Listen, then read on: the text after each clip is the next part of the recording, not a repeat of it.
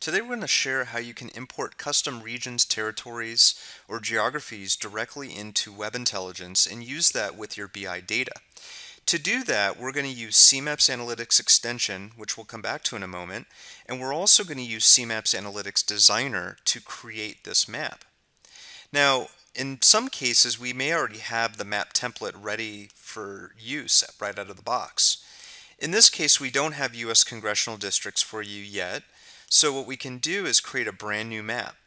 Now what I did was I went out to the U.S. Congressional website, I downloaded a shapefile containing the districts, and from that shapefile I extracted a list of all of those districts. In this case, they'll correspond to the district names that I have in my BI data. Now the idea is that when we create a layer on CMaps Analytics, I know that it's going to be my custom region, in this case congressional districts. I pulled my shapefile and put it onto a server, and just by doing that and clicking save, CMaps Analytics will automatically render that content on top of the map, so at least I can see just the basic map view and play around with it.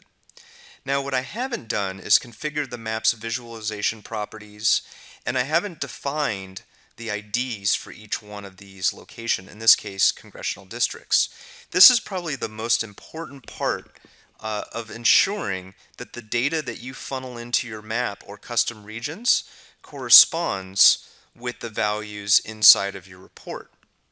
Now what we've done is we've taken what we call our data keys URL, and this is simply a single CSV file. And when I open it here in the browser and open it in Excel, you'll see that this is nothing more than a single column containing all of the unique values that represent each congressional district. Now this data comes right alongside our congressional district data that I downloaded off the website. So it only takes a couple minutes to put this together, and we certainly cover this on another tutorial that I've posted along with this video. So once we have our data keys and we have our shape URL, the last thing that I want to do is control the visual appearance so that when an end user interacts with the map, they'll get the visual appearance that we desire here. I'm going to go to Appearance. I'm going to set the transparency down to 50%. That way we'll be able to see through the map to the geography underneath. I'm going to go to Alerts. And in this case, we don't have any targets for our congressional districts. So I'm going to use a choropleth to visually represent the high and low values or outliers using color. I'm going to leave this as the default for now, though we could very easily change the color and it'll automatically calculate the gradient. And when I click Save, you're going to notice something important. All of my locations have disappeared. The reason for this is that CMaps Analytics is now looking for data to match up to the keys.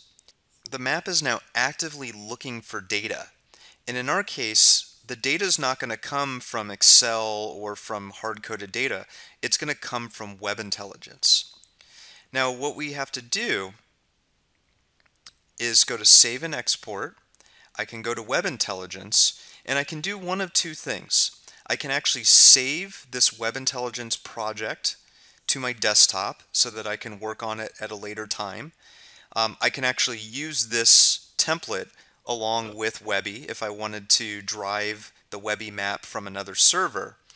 Or I can go to this nice copy to clipboard icon, press copy, and now we can actually paste this template directly inside of Webi.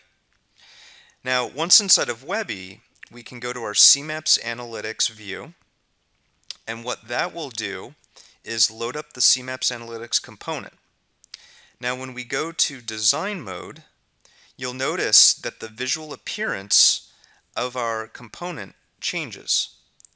And what's happening is the extension is preparing itself and waiting for data.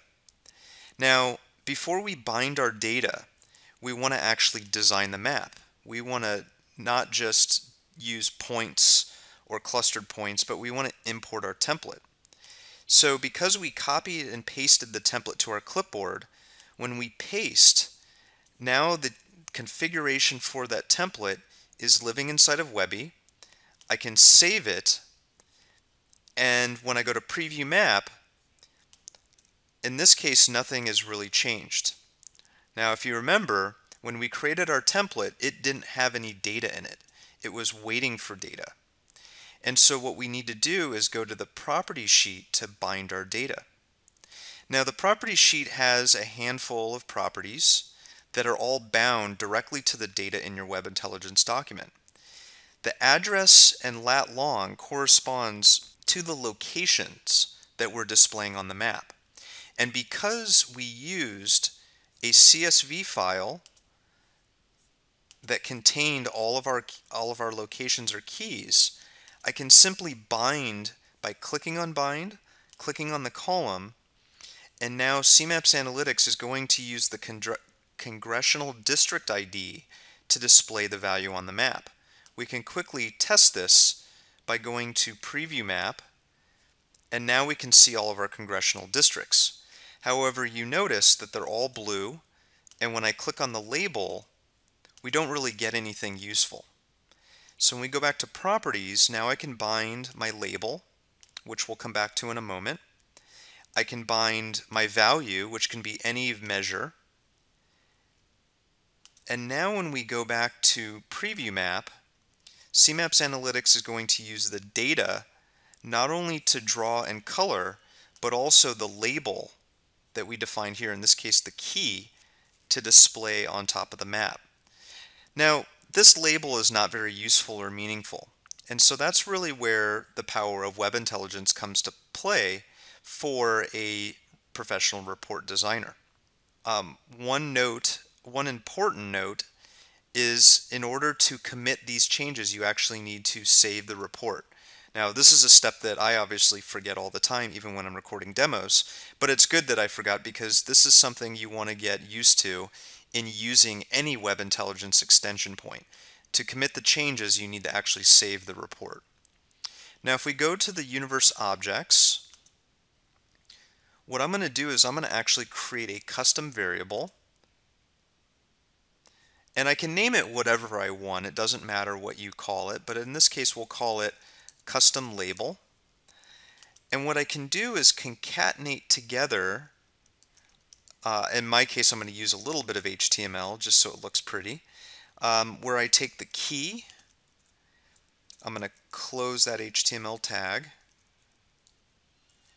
and I can actually concatenate together multiple dimensions and multiple measures to give a more full-bodied view of each congressional district to the end user.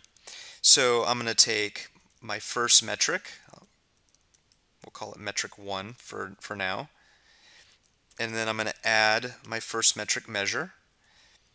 And then what I can do is actually just copy this across the board, just to make it simple. So I'm going to add my second metric here, called metric 2, that links to the second metric measure. And we'll copy this one last time to add our third metric. And so what we get here is a custom label that we're going to rebind to our map. Now, one important thing to note is to use values in your map, they unfortunately do have to exist inside of the table. So you can't use hidden columns or anything like that for our Web Intelligence Designer. So I'm going to bring in this extra column, which contains my label. But in our case, we're going to go back to our map. It's going to automatically refresh and load up our layer name along with our properties. There we go. I'm going to load up my label, and I'm going to bind it to this custom label. So when I save and commit these changes, and we go to reading mode as an end user, what I end up getting is a geographic view of our map along with the custom labels. Now we get our custom map, and when I select the congressional district, I get all of the labels at my disposal. Now, in this case, I'm maybe not happy with what I have here. I want to make some quick tweaks to my template. I want to remove the value. I want to change the header.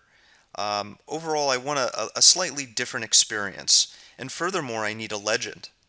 And so that we can do right back inside of CMaps Designer. I can go back to my template.